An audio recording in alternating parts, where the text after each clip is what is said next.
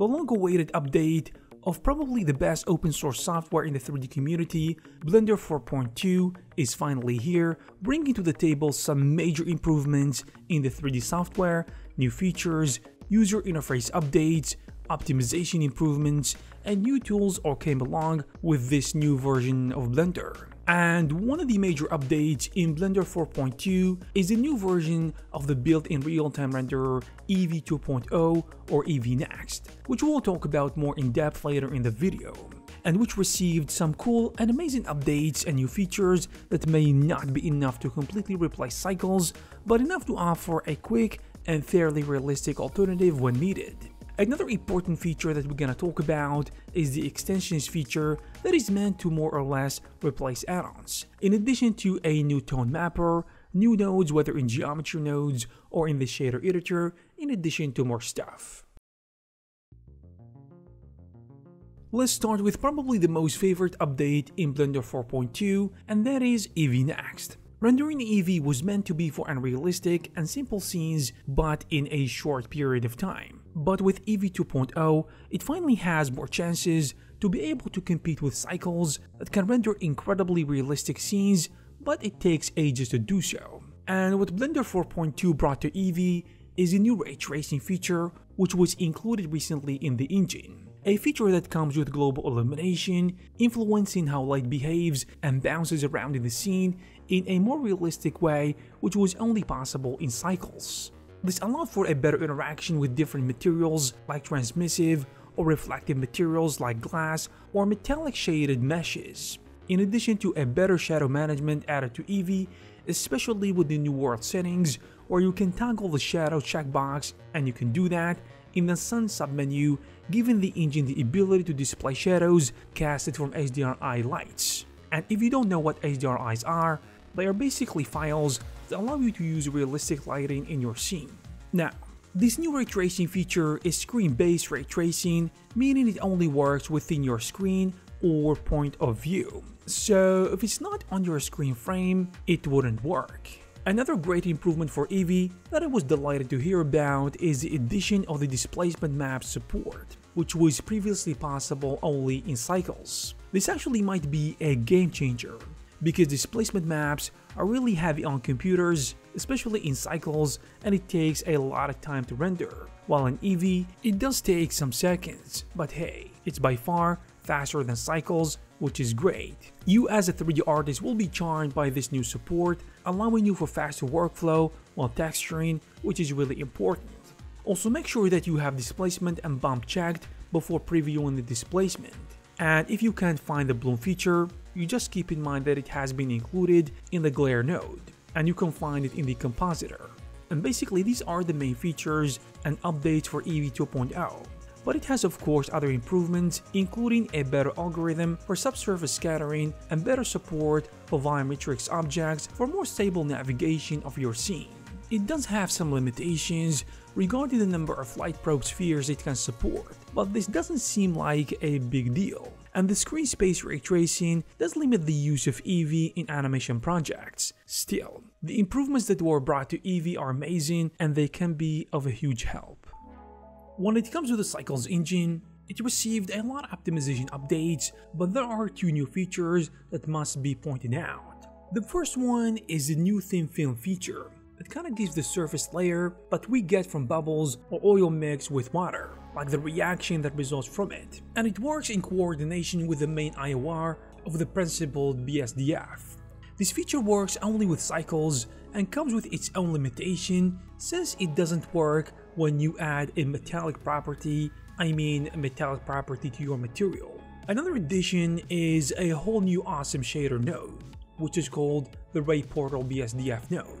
It is a simple node, but it is creating endless possibilities from portal to visual effects to create some creative perspectives and simulations like live camera projection or sword trails. It actually works like the transparent shader node, but the difference is you can change which part of the space is affected and how it affects it. This is considered a game changer and will probably give amazing effects with further experimentations. We can also talk about the new denoising technique that uses blue noises rather than white noises, which I think speeds up the denoising process, and the GPU acceleration added to Blender default denoiser, plus a better volume light sampling. Another great subject that was brought to the community with Blender 4.2 is the extensions feature that is eventually meant to replace add-ons in the future, which personally I don't really like. At least it doesn't sound good. One of the first things that you're asked to do opening a new version of Blender is giving it access to the network, and this gives you the ability to install the different extensions, and there is also a feature of regrouping the add-ons and themes,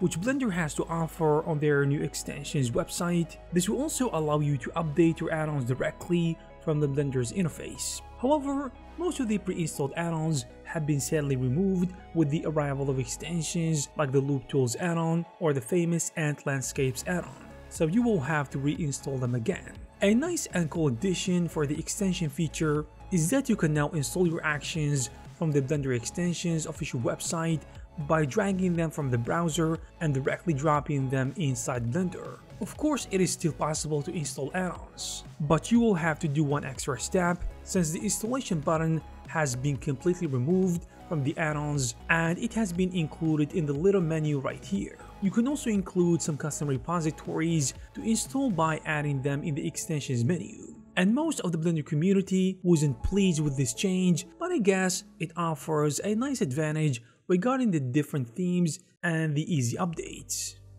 When it comes to modeling, the Auto Smooth option is back. It basically adds a smooth by angle modifier.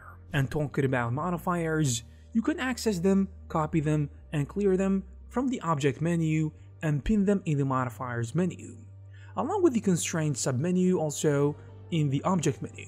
Moreover, there are new rotation increments that you can customize, and a new name for the absolute snap grid option called now just grid in the snap to options. And guys, listen to this. The import image as plane is finally an inbuilt feature now, so there is no need to add an add-on anymore.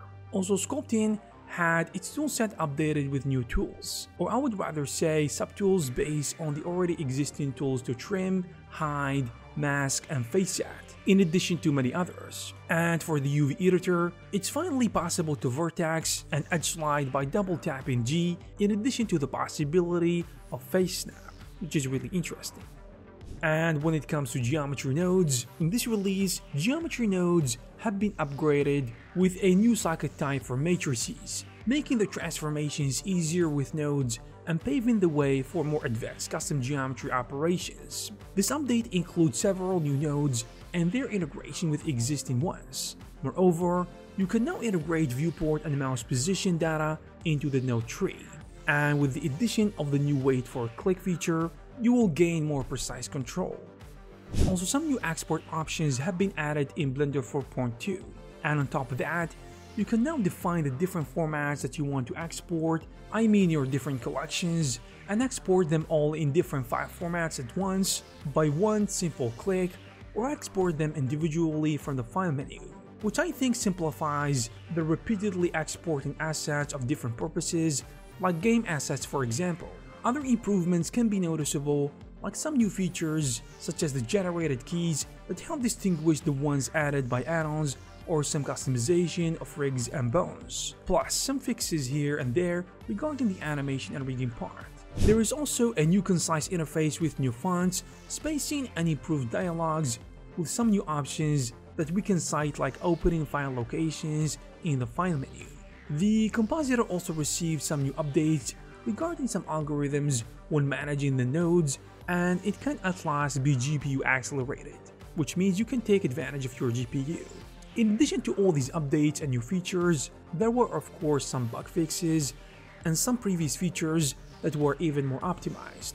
Also, I invite you guys to check out the LTS release, I mean the release notes, and you will find the link down in the description down below. In addition, Blender 4.3 Alpha is also available on the builds page if you want to check it out, and hopefully links will be in the description down below. I hope you guys found this video useful and informative. If you did, please give it a thumbs up. Also, please subscribe to this channel to receive more videos of news like this. Thank you very much for watching, and I will see you in the next one.